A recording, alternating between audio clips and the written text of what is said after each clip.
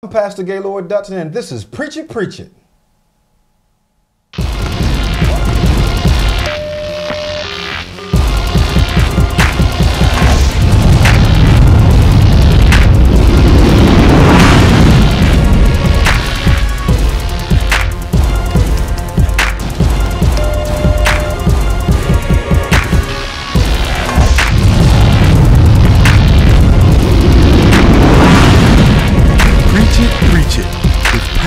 Gaylord Dutton, keeping the word alive. Welcome to Preach It, Preach It, keeping the word alive. I'm Pastor Gaylord Dutton with my co-host, Elder Jamal Dutton. This is a fast-paced show designed to be informative, inspirational, energetic, and full of the power of God's word. Our format is simple yet clear. We discuss local, national, and global topics from a biblical perspective. Our goal is to provide insight, opinions, direction, and correction utilizing God's word. Each topic will be discussed for a set time, after which a buzzer sounds and we move on to the next topic. So family, it's time to preach it, preach it. Our show this week is dealing with a subject that is taboo on Sunday mornings: sex in the kingdom. Elder Jamal, as usual, you're going to have to give us your thoughts on this, man. This is a hot topic. Yeah, it is. And, even before we get into, the whole purpose of sex, I think it's important just to iterate that, sex isn't dirty. It isn't that little thing that you do, secretive in the closet, but sex, it comes from God. That's true. And, just as proof, the thing that sex produces, which is one of the primary reasons of sex, is life. Jesus said, I come that you may have life and that you might have it more abundantly. So, anything that comes from God produces life. Mm-hmm. And sex, produces life. That's right. And if you get into, the Songs of Solomon, you could really, find out what God's, intentions or what God's purpose of sex is, intimacy, companionship. Yes. All these different things, that's, the true purpose of what sex is about. I believe God designed sex in the kingdom for us to, for a husband and wife to have pleasure. Right. You're supposed to have pleasure. Right. That time of intimacy, showing affection towards one another and everything.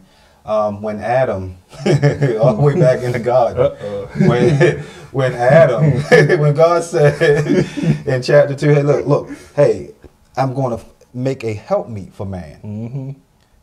There were animals that God created, okay? Right. Adam said, no, this ain't it. The horse wasn't doing it, the cow, none of that. The lion, the bear. But when he woke up after his surgery and saw that woman, he said, oh yeah, this is the one. Wow. Oh yeah. Now this is the one. And even in that, in the scripture, when you really read it and visit it, it emphasized now. Right. Now this is the one, not the animal. Yeah, all other stuff. And I believe Adam had sex after he saw her. Oh, absolutely. I believe he got it in, brother. You know why? Because God designed sex in the kingdom to be that way. Right. And, I believe that's one of the reasons why God made it so pleasurable. That we can produce life. God, one of the commandments said, be fruitful, brother, and multiply. How you going to be fruitful and multiply? By, being intimate and having sex.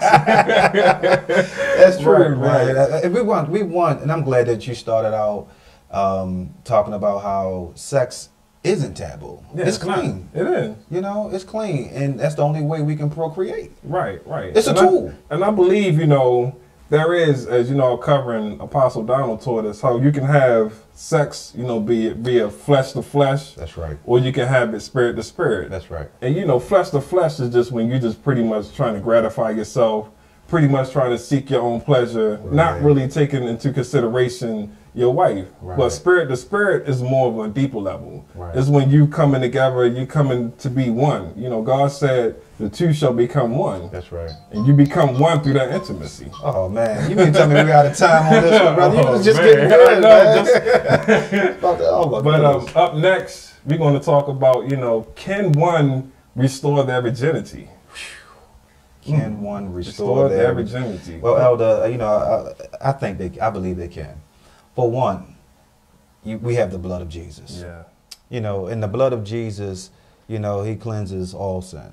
Okay. Mm-hmm. You have his love there as well, which covers a multitude of sin. Right. So it doesn't matter if you, prior to coming to Christ, you was a prostitute, mm-hmm. a gigolo. Doesn't matter how perverted you were before coming to Christ.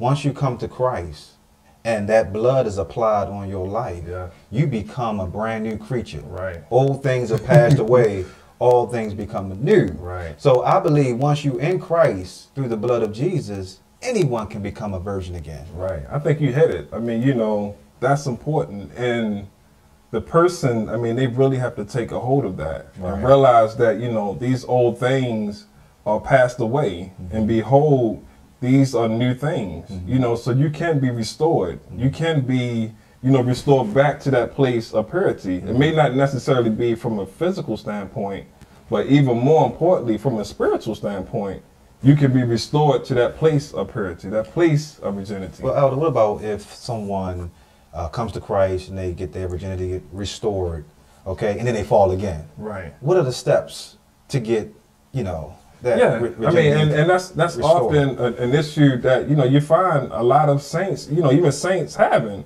you know, they fall and, you know, they get back into and then fall again. But the key here is that you must first repent. You got to change your mindset. That's a good one. You have to realize that, you know, hey, this isn't right. This, you know, having sex outside of marriage, you know, is not God's will. And then you just have to pretty much ask God to forgive you, let him wash you, like as you said, with the blood of Jesus. Yes. And then you can see those things becoming new. You can see yourself being restored. You can see yourself, you know, being refreshed in a sense. And Pastor, and I just want to say this, if you will allow me to. Okay, sure. There are, you know, a lot of people in the church, as you mentioned, who are being, you know, they, you know, believe God, but, you know, you have some women, and unfortunately nowadays you have some men who are being taken advantage even by the leadership in church. Yeah. And so you have these leadership who are preying on, you know, these women, preying on these men, and, you know, causing them to commit these, unclean acts. To lose their virginity. Absolutely. And I mean, I think it's important that we caution, you know, that leadership will let them know, you know, hey, God sees you. That's right. And if you don't stop, you know, judgment is going to be coming your way. Woo, that was loaded, brother. Thunder and lightning came out of that. I mean, but that's the seriousness of it. It is, you're right. Because, you know, here it is, you have this person, they want to do right. They want to be pure. Right. And then you have, you know, these leaders praying on them. Oh, wow. Man, Elder, well, that's well, our final topic is a big one, man. It's all about Christian bedroom, okay, being undefiled. So I guess my question would be to you, is there such a thing of a Christian bedroom being undefiled? Yeah, I guess the $1 million question is, you know, does anything go as long as you're married? There you go. And, you know, I'm here to say no.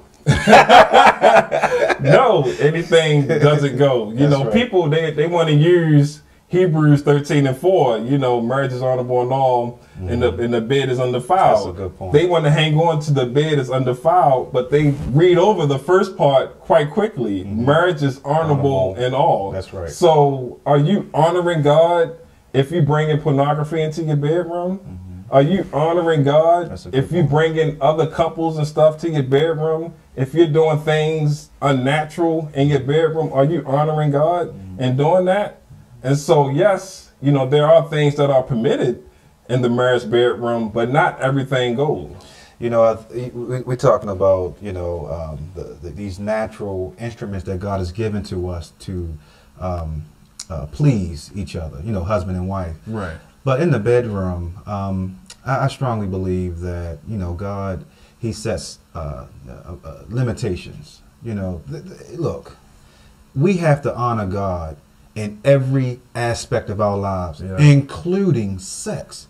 Humans are the only one that want to try every shape, position, you understand what I'm saying? Now, you don't look at animals. They got, I don't have to go there, do it. Just have clean sex with your spouse. Absolutely. And honor God with it. Now, it doesn't mean God have his eyes all in your bedroom watching. Right. Okay, so it's not like that. Yeah. I think the biggest key is communication. That is true. You know, you have to communicate with your spouse. If you're doing something in the bedroom, you know, the Bible says that the bed is undefiled. That means it's not dirtyable. That means there's no shame in it. Exactly. So if you're doing something in the bedroom that's causing you to feel shame, that's causing you to feel degraded, then you know that that's not of God. Exactly. So you need to communicate with your spouse. And you know, hey, we can't do this, or hey, I feel comfortable doing this. What do you feel? I think communication is definitely the key. Yeah, because the body doesn't belong to you. Yeah. According to Paul in 1 Corinthians chapter 7, you know, for the husband, the body belongs to the wife. And for the wife, the husband, you know what I'm saying, vice versa. So, you know, that communication piece is very, very important. Right. How can I please you? And how can you please me? Yeah. Well, at the table, we can discuss, no, I don't think God honors that. Right. You know what I mean? So I'm not doing that. Okay? I don't care if it's your birthday, your anniversary, ain't no once a year thing. I'm not dishonoring God doing that. Right. You know what I'm saying? Nah, I'm with you all the way. Yeah. I mean, you got to communicate, because, you know, you got guys who are learning these things, you know, watching, you know, pornography, or doing these things that they learned prior to being married, prior to, you know, being with God, and now they're trying to bring all this stuff into the bedroom. Oh, wow, that's, man. Well, that's it for today's show. Be sure to join us on our next show, where we continue to discuss sex in the kingdom. To keep the word alive on Preach It, Preach It, goodbye and God